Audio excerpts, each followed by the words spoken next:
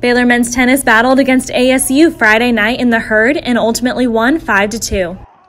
We've had so much success on the doubles point. We're not used to starting out down 0-1, so it was tough for the guys to I think manage that, and they did a really good job.